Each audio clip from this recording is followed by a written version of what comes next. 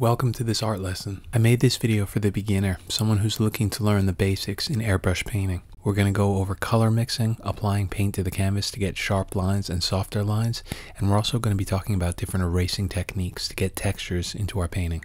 For supplies, the first thing you're going to need is any airbrush with a compressor. I'm going to be spraying at 20 psi. You'll also need a paint brand that can be scratched into and erased. My favorite two lines are Createx illustration colors and ComArt. In order to erase the paint, we're going to need an aggressive eraser. So I recommend the Staedtler Mars Razor or the Faber Castell 7058B. We're also going to need a surface that has zero texture to it. So the easiest thing to do is to set up your own canvas or paper.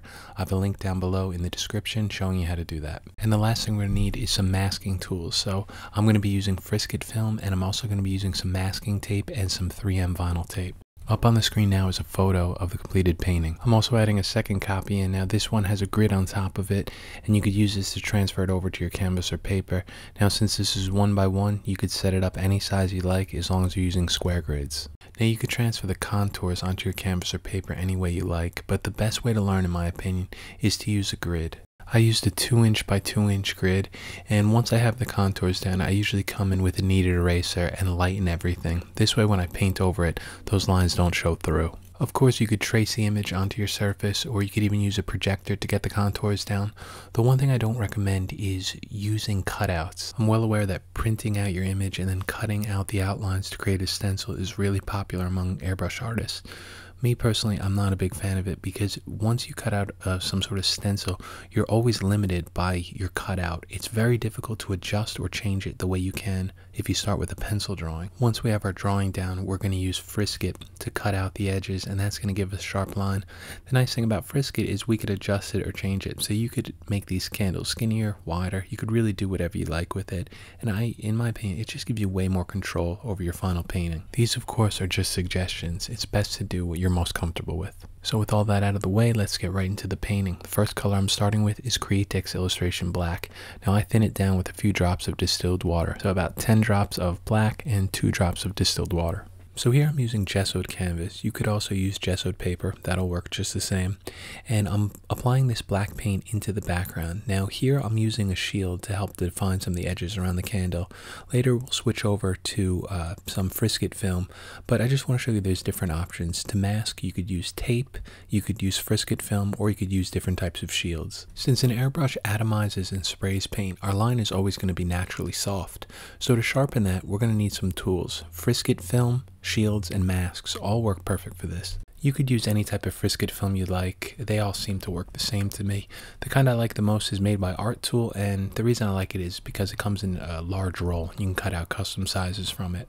I'm applying this Frisket film to the top part of the candles. This way I can focus on the flames. Once I have it laid in, I'm using a number 2 X-Acto blade, and I'm cutting out the contours, which means the outlines of the flames and of the top part of the candles. Frisket film generally has a low tack to it, so when you place it down on canvas, you have to spray your paint very lightly over the top of it. If you just flood it with paint, that paint's going to get underneath the Frisket and you're not going to have sharp lines, and it's just going to be very messy. So just remember that when you put Frisket down, you're always going to have to spray lightly and build the values up, the colors up, slowly. Since the film is transparent, I can see my line drawings underneath, so there's no problem cutting this out. You just have to go slow with it and take your time to make sure you get nice clean cuts. Since I'm using canvas which is wrapped or stretched over MDF board, I don't have to worry about using too much pressure. This canvas is extremely durable, so if you're using something like paper or airbrush paper, you may have to use less pressure when you're cutting out your Frisket film. This next part is extremely easy. You're just going to take your paint and lightly spray it over the top. What I like to do is I spray it and keep the air going, and once I have light layer down, I just spray the air over the top of it to help it dry, and then I add another coat, and I just do this extremely slowly. This looks fast because it's sped up, but just make sure you take your time, because if you add too much paint, like I said before, it's going to get underneath that Frisket film and you're not going to have a sharp line. Since I want to keep this lesson short, I'm just going to show you how to paint one flame, and then you could do that same thing on the other two. When I remove the Frisket from this second flame, you can see that we get an extremely sharp line and a very bright area where the flame is. The problem with this though is that the line is too sharp. We're going to need sharp lines in some parts of it, but we're also going to need softer lines where the heat from the flame is blending out the background. What we're doing in this painting is essentially painting an illusion of fire or a flame. In order for us to create that illusion, we need our flame to be brighter than anything in the background. Now we're lucky on this one because this is a nice, simple, easy background. It's only one solid color of black. Colors that we see are highly influenced by the surrounding colors and values. In this Photoshop document, I'm going to show you a very simple example of this. As you can see, we have this document split into two colors, white and black. Now, if I take the same gray color and paint it on the black and then paint it on the white, you could see that on white, the color looks way darker than it does on the black. We of course know that these two values are exactly the same, but as you can see here, the background plays a huge role on the way that we see color. So in our painting, we're going to take advantage of this phenomenon to create the illusion of fire or a flame. The first thing we're going to have to do is soften the edges of this flame, particularly around the middle section of it. The color I'm using here is white by Createx Illustration Colors. Now white is an opaque color because it has titanium dioxide in it. When you use any lighter opaque color that has white in it or titanium dioxide, the color is going to shift toward a blue grayish tone. This color shift could be very frustrating for any new painter, and I'd be embarrassed to admit how long it took me to finally realize this. The solution to eliminate the blue shift is to spray the complementary color over the top of it. So the complementary color to blue is orange. I mixed a color of 5 drops orange and 2 drops yellow and took this color to lightly spray over the top of these flames. I've gotten to the point where I rarely use opaque colors anymore, especially white or titanium dioxide, because that color shift can be so frustrating. But sometimes an airbrush does such a great job at something like blending soft edges that using an opaque color is the easiest solution. So that's what we did here with the flame. The opaque white does such a great job at softening up those harsh edges and giving us that illusion of fire. At the very bottom of these flames, there's a very bright blue coming through. So what I'm using is a mixture of 5 drops cobalt blue and 1 drop orange just to kind of mute it out, and then lightly spraying that over the top of that white at the very, very bottom. I'm going to add that blue to the bottom of all 3 flames, and then what we want to do is we want to let this paint dry for about 5 to 10 hours because we're going to erase some of that orange color out in the middle of the flame. As you can see, when we remove the frisket, we have a nice clean area to work with on the candle. Now, if any paint got under this, it's no big deal because you could erase it or scratch it back out to pure white. From here, I'm going to add some frisket to paint the left side here black. So just lay it down and cut into it, following your line underneath.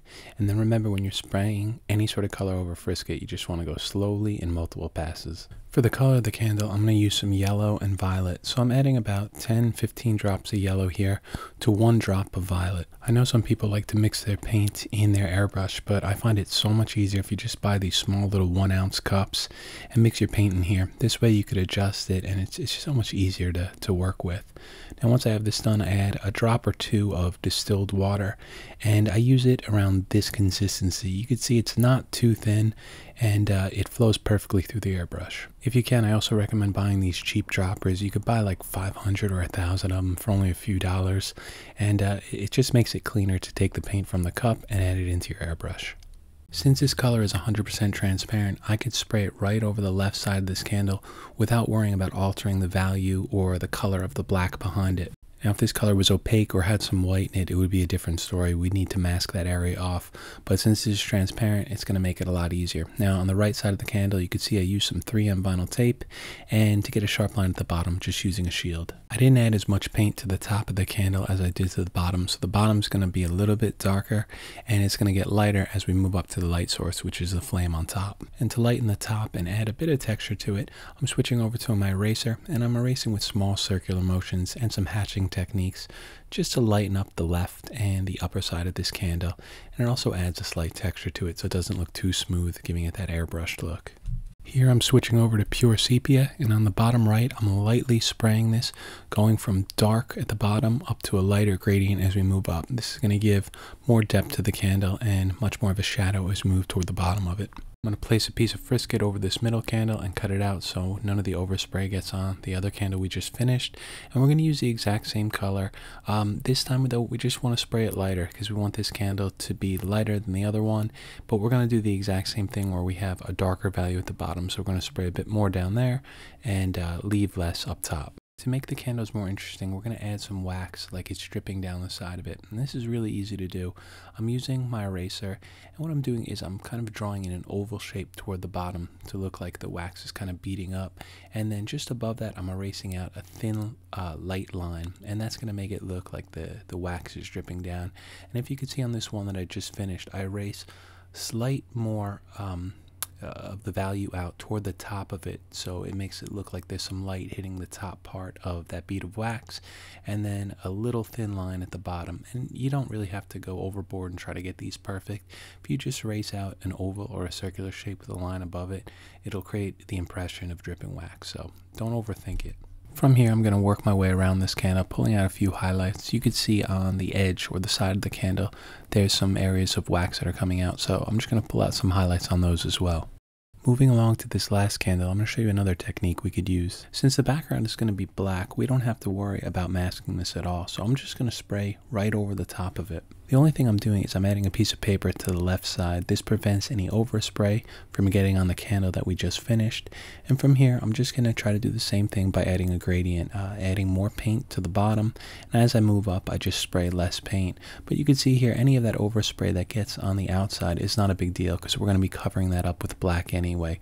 We'll eventually cover that up with some Frisket film, and we'll use that to sharpen the edges on the candle. Switching back to pure sepia, we're going to spray a gradient from the bottom moving up to the top, and this is going to give us a good transition where the light source is illuminating the top part of the candle, and as it moves farther away from that light source, the candle gets darker.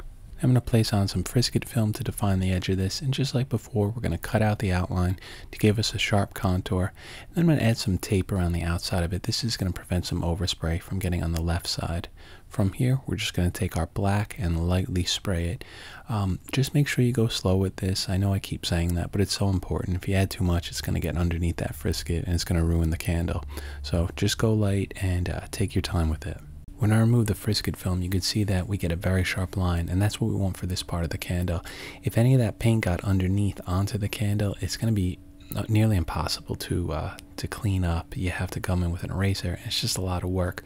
So you really have to decide which way you want to do it, if you want to do the background first or if you want to paint the candles in the foreground first. From here, we're going to switch over to our eraser, and we're going to use it to pull out some of those highlights that make it look like wax dripping down the side of the candle. And just like before, this is easy to do. At the very bottom of each one, you're going to draw out kind of a circular oval shape, and then you're just going to draw a line up or erase out a line going up toward the top of the candle. And if you'd like, on each one of these droplets at the bottom, you could add a highlight by erasing more on the top left corner, and then a small area of reflected light at the very bottom. Just you can cut your eraser thin and pull out the highlight that way. If you'd like, you could also use your eraser to erase the center of each flame out. This way you're going to have a brighter yellowish color in the middle of the flame, and as it moves out to the outside, it's going to show more of that orange that we sprayed on originally. The last thing here is to add some black between these two candles. So just using some Frisket film and some tape, I masked it off and sprayed right in the middle of it. And just like that, we're finished with the candles, and you can see just using a few colors and a few different tools and techniques, we're able to get a pretty photorealistic looking painting that's not that difficult to do. Remember, you want your flames to be the brightest part, so when you spray that orange on top of it look too dark, you could switch over to your eraser and erase out the centers, and that'll give you a more realistic looking flame. So that's going to complete this tutorial. If you want to get more advanced and try to paint the bottom, the wax, and the wood grain, go for it. It's always good to try to challenge yourself. Remember, the most important thing for doing this though is your skills in observation. So look at the reference that I provided in the beginning and do the best you can to replicate it. And thank you so much to all the new subscribers. It really means a lot to me, and I really appreciate it. So thank you so much. And if you have any questions about this, just feel free to leave a comment down below and I'll get back to you. So thank you so much for watching. Hope you learned something. Hope you enjoyed it, and I'll see you in the next one.